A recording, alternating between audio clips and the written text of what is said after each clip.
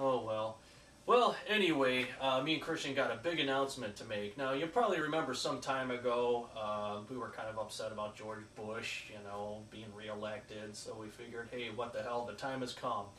So, as of right now, I'm announcing my candidacy for President of the United States.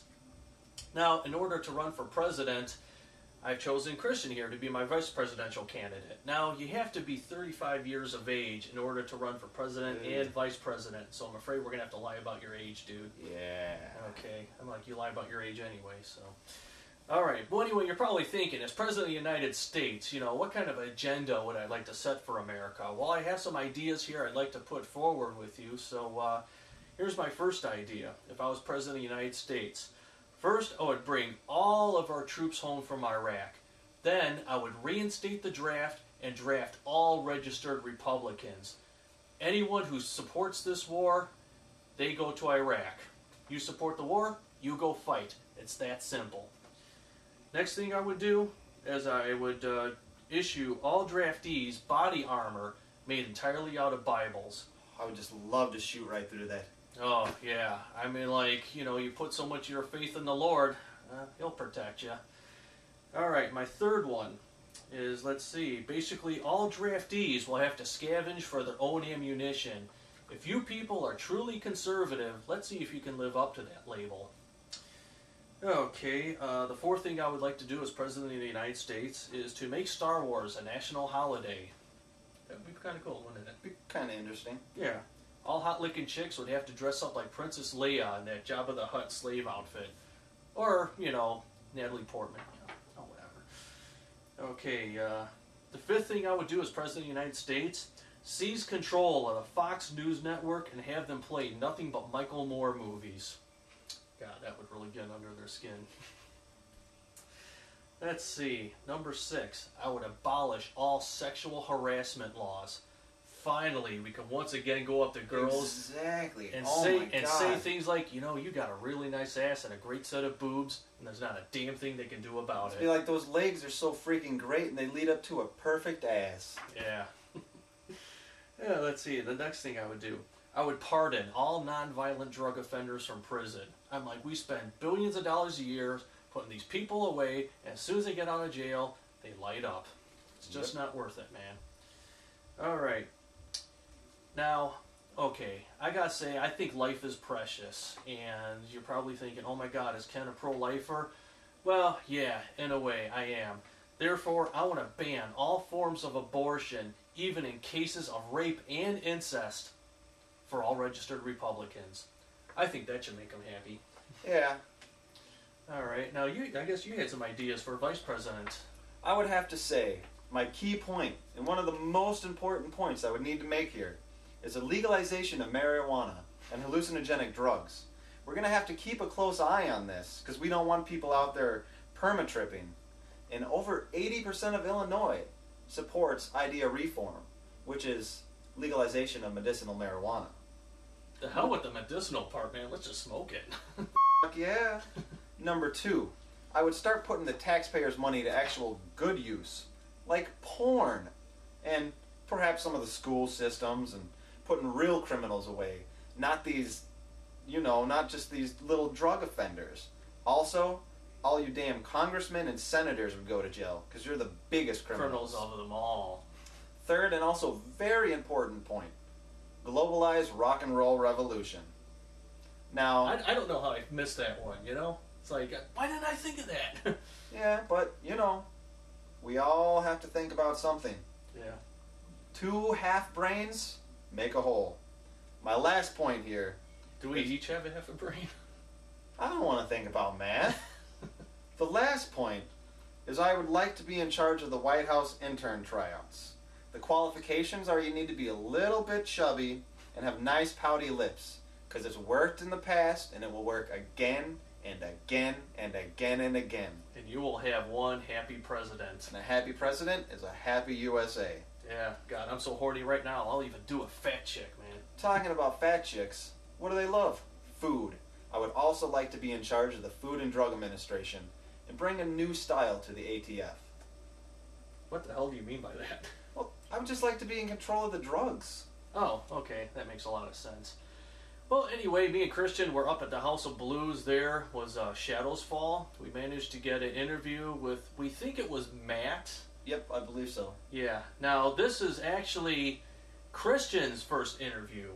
Yes. Yeah, Christian, you're a big fan of Shadows Fall, aren't Yeah, you? I started to get into them later, you know, like more recently within the last year, but they are actually a very good band. One of the new metalish bands that's actually coming out that is worthwhile of calling a good band. Yeah. I don't know, I think they're okay, but since Christian was into them more than I was, I figured, hey, I think it's time Christian, you do your first interview here. Now we gotta say, Christian's first time, it was a little, screwed up. The first time's always a little screwed up. Yeah, I guess when we got there, Christian was all ready, and all of a sudden the tour manager goes, okay, you got 10 minutes. That kind of fucked with my head right there. Yeah, really screwed things up. So, but it didn't turn out too bad. But so why don't we now take you to Shadows Fall, our interview with, we think it's Matt. We're not sure. We forgot to ask his name before we started. Hey again, motherfuckers. This is Christian with Rock and Roll Revolution. But if you didn't know with that, go fuck home. I'm here with Shadows Fall, and let's start. Last things first. Could you tell us a little bit about your new album? Fall Off from the War basically is a kind of companion piece to War Within, where a lot of the new material was, I guess bits and pieces of it were around during the War Within writing sessions and just stuff we never got to complete. So we wanted to, complete that material as well as re-record some old bonus tracks that we had released over in Japan years prior and a couple covers as well. Well, so I hear you guys are getting a lot bigger now, and you're getting a lot more recognition. You had a 2005 Grammy nomination for your video, What Drives the Week.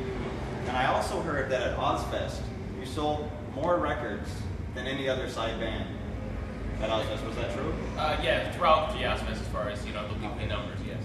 And also voted Best Guitarist in 2004 by Guitar World. Yeah, I heard that somewhere.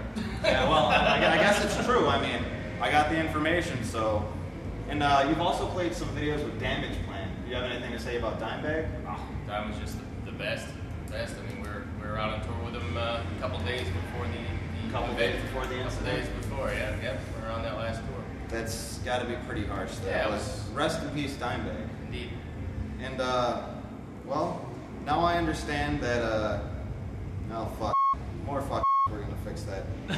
Just keep going. And now you're headlining the Stress Tour this year, and I hear you're playing with Suffocation. How is it to play with a really f***ing just crazy, harsh, old, known death metal band? Oh, it's amazing.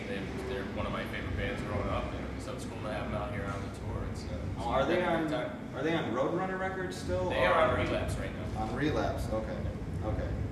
And what brought about the name Shadows Fall? I stole it from a book. Really? Yeah, right off the cover. What was just like not a really well-known book or No, anything? that was like a very underground short run comic series. Came out years and years ago, and it was called Shadows Fall. I was like, hey, that's a cool band name, so it, I stole it.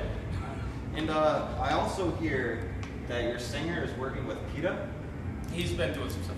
Doing some work, some helping out work, or I'm not really sure as far as what he's doing with it, but he's definitely doing something. We just met some girl who wants to eat PETA activists. Yeah. If she's here, we'll send her up. we did our last interview was with the Girls of Metal, and I guess she said that she wants to eat PETA activists. To each their own, And I take that a number of ways. all right. Do you have any crazy Spinal Tap story that you might like to tell us? Any crazy that might have happened? Buses breaking down, getting late to shit. I mean, that there's gotta happens be almost something. every day is something else. I mean, we did have a wheel fall off the bus once, which is not very cool. Which is actually, you can see the aftermath I believe on our DVD. that was Yeah. in this DVD, The Art of Touring. You can find a lot of interesting stuff. There's the video with Dimebag on here. There's a few music videos, a lot of live footage. So if you guys are interested, pick this up. Check out the new album, the companion piece to what was the name? You need to go through. Go ahead. The last album again. The current release, Fall Out from the War, which was just bits and pieces of the War Within writing sessions that were left over that we wanted to complete. Is what that is. And I understand that you were the only band to be invited to a 2-year stint at Japan's Beast Fest. Now, what exactly is Beast Fest? It's just a 2-day festival over there. It's a huge indoor arena thing. It's like an Ozfest, Lollapalooza? Kind of, yeah. Just like an all-day event, but it's all on one stage in an arena over in Tokyo. It's amazing time, real fun. Well, why don't we get into some videos here?